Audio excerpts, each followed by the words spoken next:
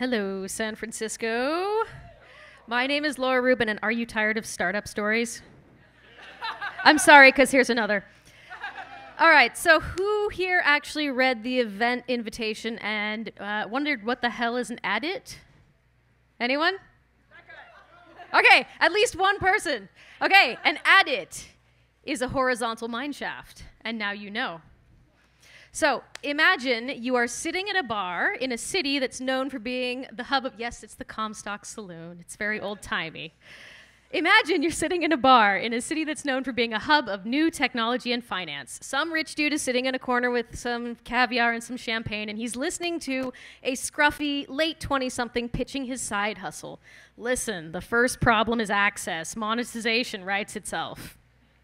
This isn't San Francisco, though our scruffy founder came from San Francisco and went there afterwards. And you're not listening to a digital tech startup, but the first modern startup. The place is Virginia City, in what's now Nevada. The year is 1860. For reference, Prince Albert is still alive. Lincoln has just been elected president. Nevada is still part of Utah. Won't be its own state until 1864. Maps? Thank you. And another one? And the population of San Francisco is a whopping 56,000. It's like just that bit. It's the height of the silver boom in the Comstock lode. And while Virginia City now is more like Disneyland for clampers and Hell's Angels and history nerds, it was once a town where the streets were literally paved with silver. It turns out that when you're mining for gold, there's this blue stuff in Nevada that gets in the way of the gold, and it turns out that they didn't realize that it was silver ore until they kind of chucked it all over the streets. Yeah, turns out it's sulfide of silver.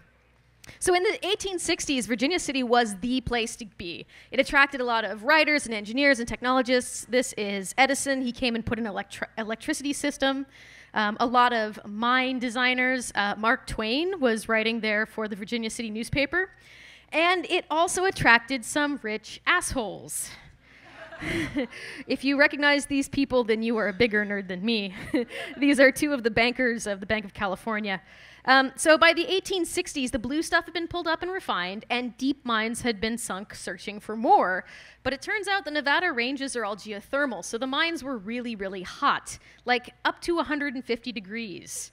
They were threatened by sudden breakthroughs into underground reservoirs and scalding seams of hot water. They're choked by toxic fumes and just generally not a good place to work, especially if you're wearing full-on Victorian clothing. So imagine now doing like hard physical labor in Victorian clothing in a steamy carbide lamp-lit Swedish sauna. So these guys are pretty tough, but they're not that tough. And worse, they can't breathe underwater. So the mine owners are constantly fighting the rising waters in the mines, and so they invest huge sums of money in other startups to bring steam pumps and men to run them and men to build cooler steam pumps. And even then, that was not enough to keep the water out of the mine so they could keep digging. Something had to be done.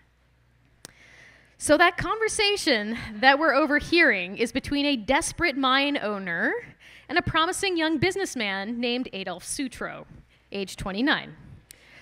Sutro had been part of a prosperous family who owned a cloth factory. He'd been sent to engineering school so he could learn how to do the machines, but then they refugeed to the Americas after the revolutions. And they moved to Baltimore, of all places. But a few months after they moved to Baltimore, Sutro found out about the gold rush and hightailed it to San Francisco. He went there not to dig originally, but to sell things to the miners. You know what they say, in a gold rush, sell shovels.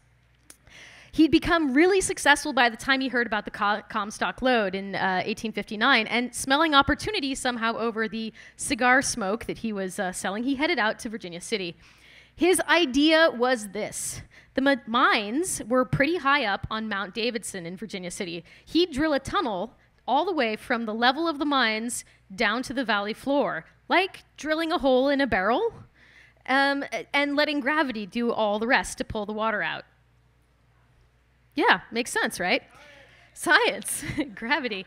So while he was at it, he was going to run some tracks up the tunnel and let gravity also carry the ore down, because right now you had to dig it up and then pull it out of the mine. The mine owners could subscribe to the tunnel services. They could pay either per cartload of ore or per day of water pumping. And it was going to be really expensive, but it was going to be wildly profitable, so they're raising capital by selling shares of stock in the Sutro Tunnel Company. Once the tunnel was finished, the shares would be sold for profit in the public market. So we got subscription services, we've got stock, we've got IPO. Sound familiar? So by 1864, the plan's in motion, but not without resistance. So the Bank of California, partly controlled by those two assholes I mentioned earlier, was originally going to finance the venture, but then realized that it had a vested interest in maintaining railroad monopolies and not letting Sutro take ore down some railroad tunnel. And so they removed their support. So Sutro was looking for government financing. He's taking them to court. He's going to Europe and buttering up random nobles to get financing. And eventually, in 1869, there was a huge fire at the Yellow Jacket mine in Virginia City. It killed 45 miners. They were trapped by water and by the smoke. And Sutro saw this as his chance. So with banners and speeches, he kind of made it almost like a unionization movement. He pitched the Sutro Tunnel project as an improvement in mine safety directly to the workers. And they then took their demands to the mine owners. It worked. Work finally began in November of 1869, 10 years after the scheme was first proposed. And Sutro had made this plan so popular with the miners that he was able to pay the men their normal wage of $4 a day, $3 in cash, and $1 in stock certificates, in effect, pioneering the very first employee stock options. So before I continue, I need to talk about some visual aids to understand the scale of this tunnel project. The Sutro Tunnel was 4 miles long and 1,700 feet tall. So to put that into perspective, the Salesforce Tower is, as far as the internet can tell me, 1,070 feet tall. So to start, we have to give it a really big hat. And because, whatever, robber barons, we're going to give it a monocle too. And that gets us to 1,700 feet. So then if you imagine that someone dug a tunnel from the top of that hat on top of the Salesforce Tower, just imagine the tunnel all the way to the Alameda Naval Base, probably somewhere around the St. George Distillery. That is how long this tunnel is. There's also the possibility you could have driven it west towards Mountain Lake, but that's another water tunnel stock story. Ask me later. So, did it go as planned? It totally did. Construction started in 1869, and in 1878, Sutro himself placed the last explosive charge. He was known as the weirdo who was both financing the mine, managing the tunnel, managing the tunnel, and placing explosive charges. A man I enjoy.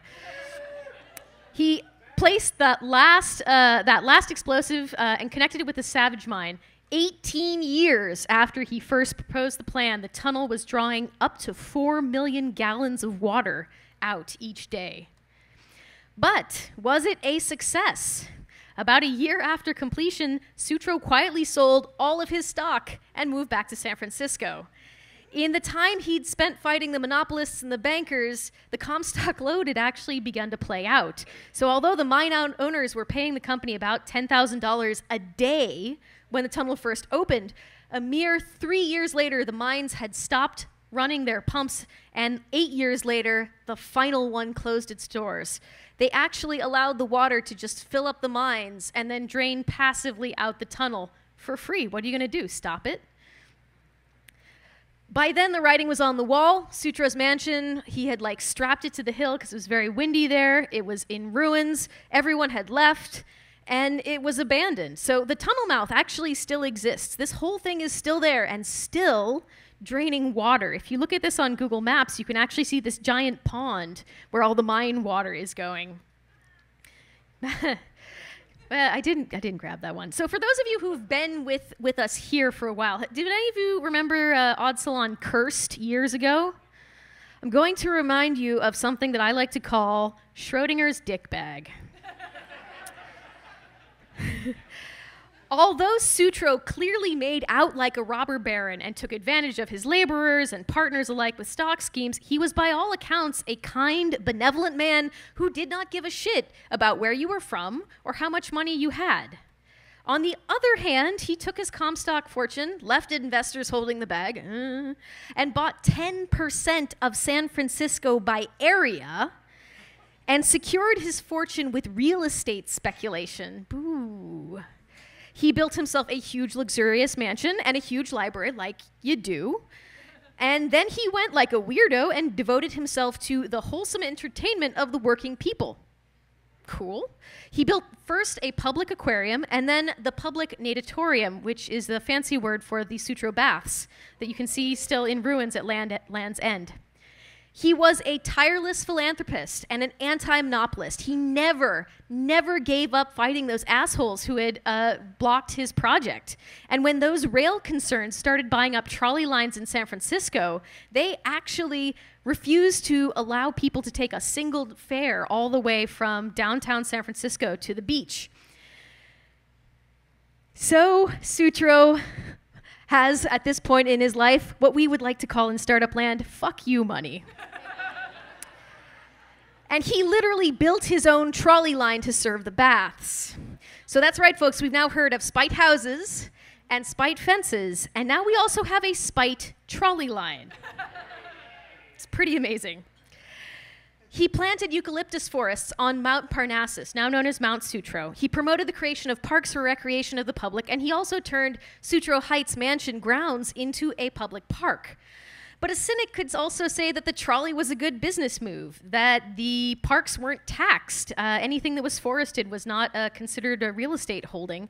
And any of this could have also been considered sort of sketchy legal dealings. So like so much of history, judgment is left as an exercise to the reader. But good or bad, he had this really exciting lifelong obsession with tunnels and water. And after the Sutro Tunnel in Nevada, he actually built the waterworks for the Sutro baths using a system of pumps and tunnels to bring in fresh seawater. He's very into tunnels. And a lesser-known prospecting tunnel when they found coal on his in his land at Land's End.